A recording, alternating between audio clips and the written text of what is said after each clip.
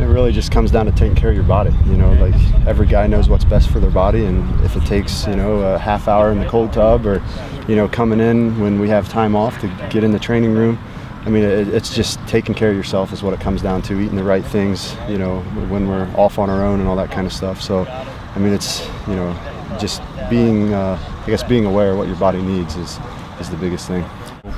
Group. Yeah, for sure. And I mean, it's not easy being tight end. We're physical on the line, and then at the same time, we got to have loose hamstrings to get down the field. So, I mean, it's really it's the full body that you need to play the position and to be versatile, really. And I mean, we've all had our trials with different injuries and surgeries and all that kind of stuff. I mean, but it just, once again, it just comes down to knowing what your body needs.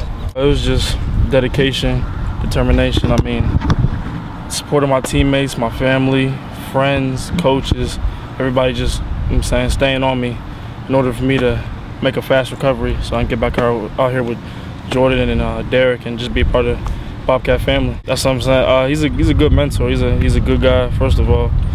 Good mentor. He knows what he's talking about. And when I came in, I just learned from him. You know, I mean, I learned from Coach Haynes, but Jordan's been there the longest out of everybody. So I just try to follow in his footsteps, see what he does, and then make it my own. That first year, even though I spent a lot of it, you know, worrying about getting over my injuries, it was still great. You know, however many plays I got, you know, probably 150 plays.